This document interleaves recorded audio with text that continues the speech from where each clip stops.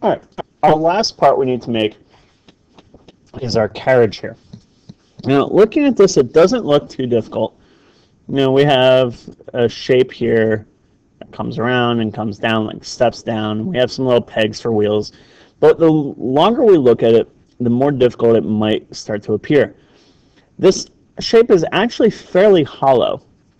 So this is our front view. This shows us most of the detail. And our side view, which is here, shows us that there isn't anything up here, and we have some random lines here. And my front view corresponds to my right side view. So if I transfer a line over, if I bring this line over, it corresponds to this line. This line right here, if I bring it over, corresponds to this line. And same with our hidden lines down here. So if I bring my hidden line over, it corresponds to this one. And this hidden line, which I don't see any shape here other than the hidden line, corresponds to this one. So essentially what this is telling us is this area in the middle, as well as this area in the middle, is hollow. And we have this little kind of almost sideways C shape representing or acting as like a bracket or bracing for most of this part. So the way I'm going to draw this part is I'm going to start by drawing this shape. So I'm going to have like a little C on its side essentially. And then I'm going to add on to it these side panels here and then the wheels afterwards. So we can see that we'll start our origin in this bottom corner here. Looking at my dimension, this is 3/8 of an inch, so I'm going to go 3/8 by 1 and draw a rectangle. I'm going to come over and draw another rectangle, and then I'm going to have one more rectangle down here. So let's start a new part and start a sketch on our front. And again, I'm going to start with a rectangle, and I can add my dimensions. Instead of having to add the dimensions later, I can just add them now. So I have 0.375 for my width. And to get to my dimension right here, I click Tab on my keyboard, and I can type in my height. So here's my first one. Then I can come over, and how long is this one? Huh. All right, this one is going to take some math to figure out how long it is. So for now, I'm going to actually just skip the length of it, or the width of it, and do just the height of it, which is also 3/8 of an inch. Oops. And then we have our bottom part, whoops. And we can see this bottom rectangle here starts 3/8 of an inch in and comes over. Or sorry, not 3/8 of an inch in. That also is going to take some math there to get that dimension. So for now, I'm going to just draw a rectangle as such. So this rectangle can slide back and forth. It can also go up and down. Now this line should correspond to this line. So again, I'm going to use a horizontal constraint to kind of make it do that. And now it can just slide back and forth. So we need to figure out how long this whole part is, and we need to figure out the dimension between this line and dimension between this line and this line. So we need to know that dimension inside there. So let's do that first. And to do this, we need to do some basic math.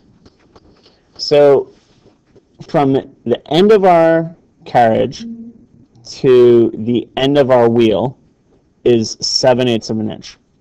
Then our wheel is 3/8 of an inch. And then this little bracket in here is 3/8 of an inch. So whatever this distance here is would be 7/8 minus 3/8 minus 3/8. Now give it to us there. So let's do that. I'm going to do 7 divided by 8 minus 3 divided by 8 minus 3 divided by 8. That will give me 0.125 for that distance. So that's great, except I still need to do my overall length. And we kind of have the same issue here of our overall length is for this inside part here is 4 1/8, except it's going to be subtracted from this little thing in here. And we need to account for this part right here as well. So to do that, I'm going to do a dimension from the very end to the very end. And I'm going to just do 4 1/8 minus 1/8 of an inch. We now know that's 1/8 of an inch because we did that same math over here. See, these dimensions are identical. So in other words, it's just 4 inches. And that's that inside area there. Now, we're going to extrude it. We see that it's, looking at my right side view, it's 1 1/4 of an inch. So we go to extrude, and I need to select what shapes I want. Well, I want all three, so I'm going to select all three, and type in from my distance 1.25 for 1 1/4. And there's that shape now. Now I'm going to add this side on it. I'm going to draw this shape on the side of it, and then from there I'm going to extrude it and then copy it to the other side. So we're going to start a new sketch on the side of our shape, and I'm going to just draw that shape out. So it extends out a little bit and then comes up quite a bit. I'm going to skip that little circle. I'll come back and add that later. And then I have this little step thingy. And the last step lays on top of that. And come over and all the way back. All right. So we can see that's kind of like that, except I'm missing the circle, which I'll add after I do all my other dimensions. All right, so now we're going to add some dimensions here. So this overall length is 4.125. And then this length here is 1.5. And then this step is 0.75. This step is 7/8, which is 0.875. And there's all of my width dimensions. So I can still move up and down, so I need to add those dimensions. My overall height is 1 3/4. And then each of these little steps is 1/4 of an inch.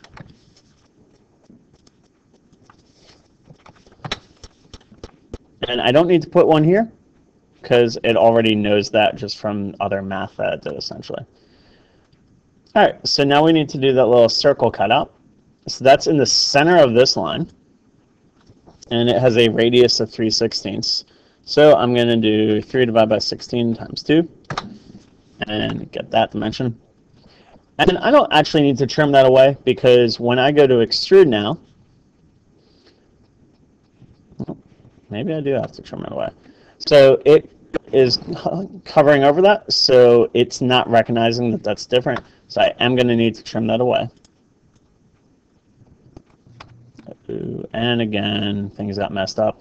Because I deleted that, it no longer knows that these need to be horizontal to each other. Or that dimension will come on. It is 0.75. All right, I still got some green lines, so we got to figure out what happened there. This whole thing can move up, so we just got to tell it that, hey, there to there is horizontal to each other. Now if I go to extrude, there we go. I'm good to go.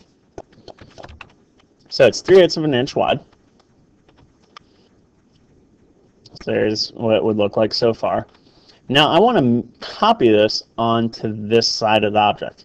So to do that, I need to put a what's called work plane down the exact middle of this object here. And so I'm going to click on plane and click on this surface on the other side. And I want it to go down the middle. So if you can see, I can kind of make it like lock to other things. I want to click on this inside surface here. And when I do that, you can see it makes a surface, right, what's called a work plane, which is like a thing I can work off of, down the exact middle of this part. Then I can just mirror this side. So I'm going to click mirror. And it's first asking me to select features, so that's this whole shape here. Then selecting a mirror plane, that would be that work plane I just created. And then I can click OK, and hey, look, it just copies it to the other side. So that's pretty cool, except I'm actually going to undo that. So I'm going to click Control Z. And we can see that our pegs for our wheels are the exact same on both sides. So I'm going to just draw my pegs on one side and then mirror all of that together. So to draw my pegs, I'm going to use that work plane I just created to have, we have rectangles coming out to this distance, and then we have circles for the rest of it. So I'm going to create a sketch on that surface, and then slice my geometry so I can see what the heck I'm doing. And again, we have some rectangles, so I'm going to just draw two rectangles that are the right dimensions. We have two of them. And then I need to know where they go. So they go in 3/8 of an inch. Or sorry, 7/8 of an inch from the end to the far side of it. So 0.875.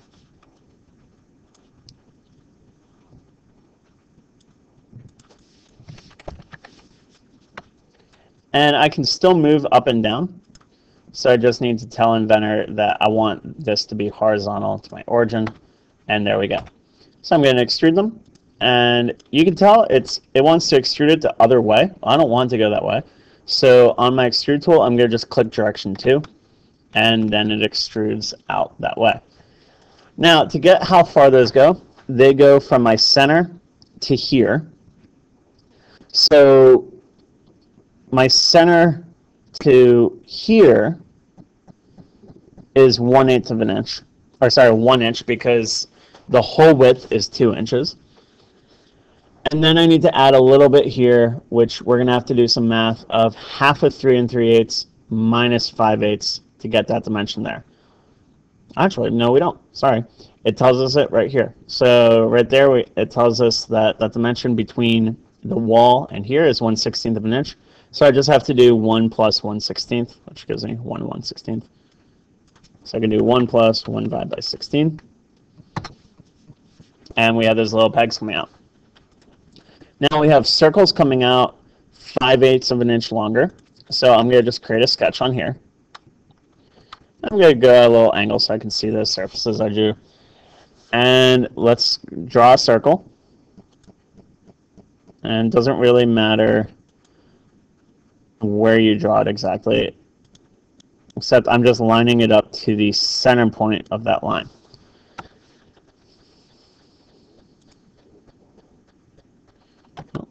So I want to make it so that this circle touches, so my center point goes from here to here, and this line connects exactly to those endpoints.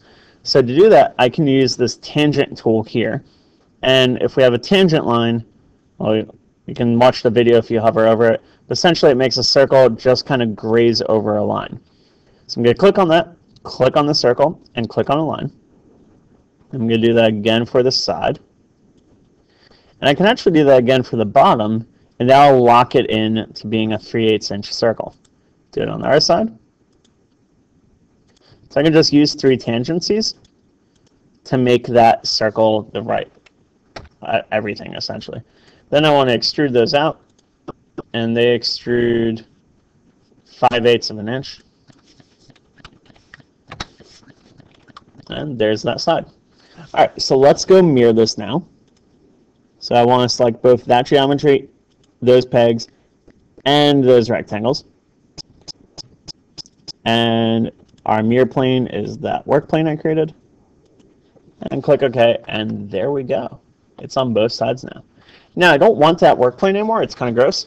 So I'm going to right-click on it and click Suppress Features. Oh, sorry, wrong one. I'm going to right-click on my work plane and select Visibility, and now that's gone. Now, this was also usually made out of wood, so I'm going to go to Oak again. Look at my mass, and you should have a mass of 0.205 pounds for this to be correct. So let's go save it, and it's called the Carriage.